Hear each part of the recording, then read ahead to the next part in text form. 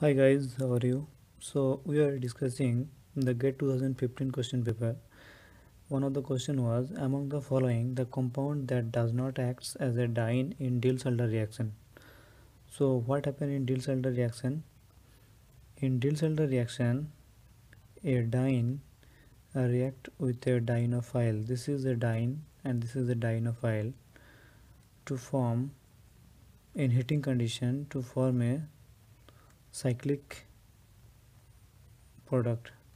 This is a 4 plus 2 cycloaddition reaction and this product will be formed.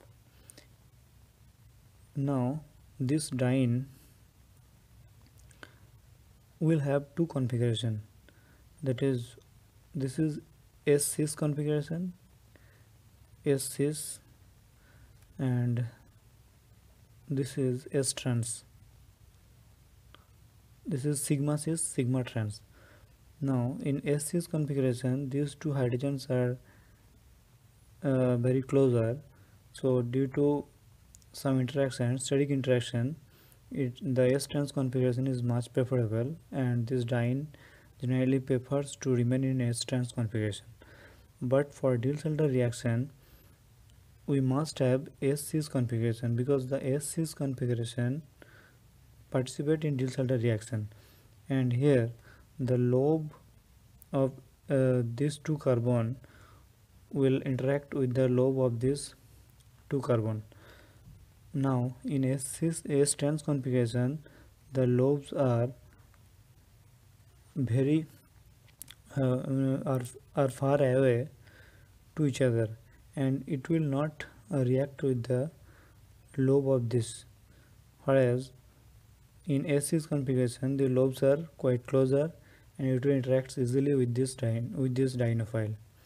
So there must be a small energy barrier between S-cis and S-trans configuration, so that S-trans configuration can easily be converted into a cis configuration and it will participate in Diels-Alder reaction. Now between these four diene, here this diene has a cis configuration, so it will acts as a diene, whereas in this diene the double bond are in S-trans configuration. Now if as it is S-trans, now it cannot be converted into S-cis configuration because these double bond are incorporated in a ring.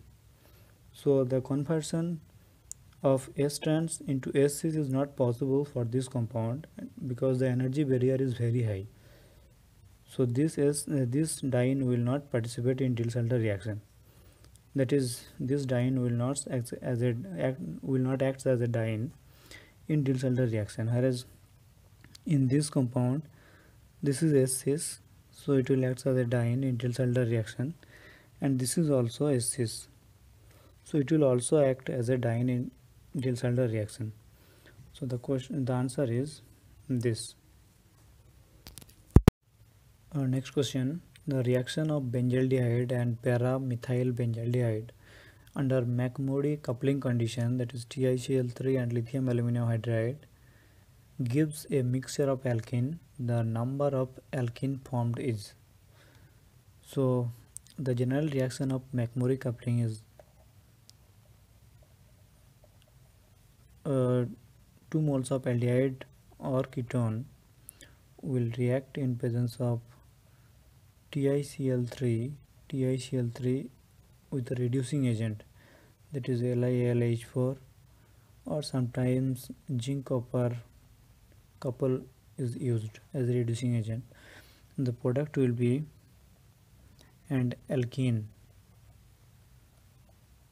and a mixture of cis and trans alkene will be formed.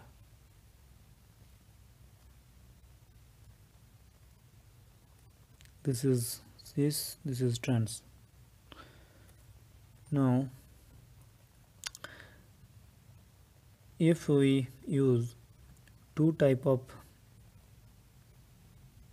aldehyde, that is this plus, let's say this is R prime, this, then what we'll get the coupling between these two and another product, the coupling of between these two, and a mixed product coupling between these two. So what will be the product? That will be C double bond C. If we two molecules of this get coupled, then we will get two product like this, these two compound. So the cis plus trans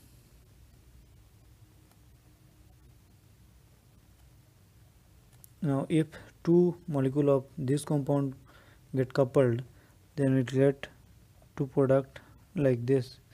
This will be R prime, HH. This is cis plus R prime, HH. And also, if coupling occur between these two, then we'll have another two product, that is R prime, HH plus trans C double bond C, R prime, HH. So we'll have 6 product if two different type of aldehyde participate in McMurray reaction. TiCl3 in Al with Al lithium aluminum hydride. Now the question was the reaction of benzaldehyde and para-methyl benzaldehyde under McMurray coupling condition. So benzaldehyde means this is benzaldehyde plus para-methyl benzaldehyde. This is CH3 CHO. So this is RCHO and this is R prime CHO. So when this R prime CHO and RCHO participate in McMurray reaction, we will get 6 product. So the number of alkene formed in this reaction will be 6.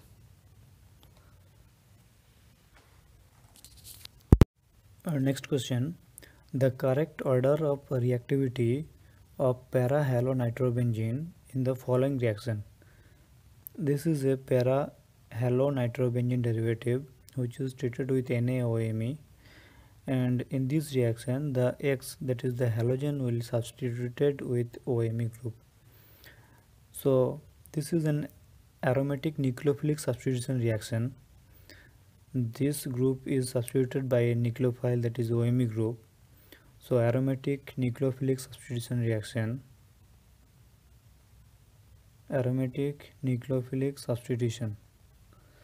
So this reaction generally proceeds via addition elimination mechanism.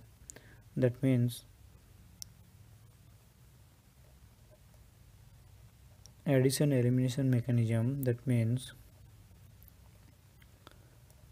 this is the para-halonitrobenzene. The nucleophile will attack at this carbon first and the carbanion will generate.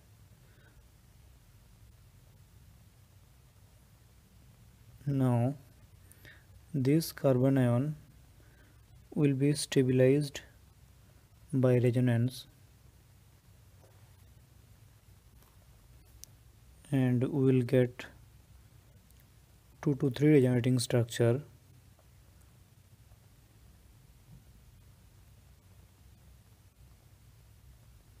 So this is how this compound gets stabilized, and finally we will get another resonating structure also, but I am not drawing here. And finally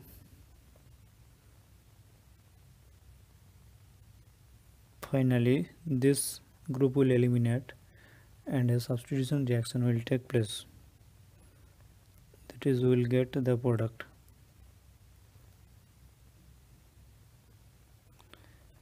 So this is step 1 where the nucleophile will attack into this carbon, whereas this is step 2. This is addition and this is elimination. Between these two steps, this is the slow step. That is, the step 1 is slow step, whereas step 2 is fast step. Now generally benzene, halobenzene, will not participate in nucleophilic substitution reaction because here already because 2 to 3 reasons are there. Here the lone pair of electron are in conjugated with this pi electron, so there is a considerable double bond character between the carbon and halogen. So this bond is quite stable and it will not break. And another reason is in benzene there is a pi electron cloud above the plane and below the plane also. So here is a pi electron cloud above the plane and as well as below the plane. So the nucleophile will not able to come at this carbon because of this electron repulsion with this electron cloud. And also it is a sp2 carbon, and the substitution reaction from sp2 carbon is not possible because CsP2 bond is stronger than CsP3X bond. This is stronger because of the bond length is lesser than this, and that's why the halobenzene generally not participate in substitution reaction. But if an activating group, that is nitro or CN group, are attached to ortho or para, then this is get activated, and due to the stability of this sigma complex, this is called Meissenheimer complex. Due to stability of this Meissenheimer complex, the substitution reaction take place.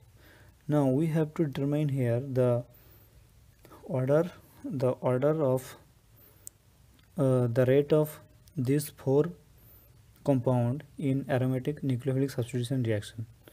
So now, as this is the slow step, here if it is fluorine, then it will attract more electrophilic character into this carbon and it will attract the nucleophile more easily.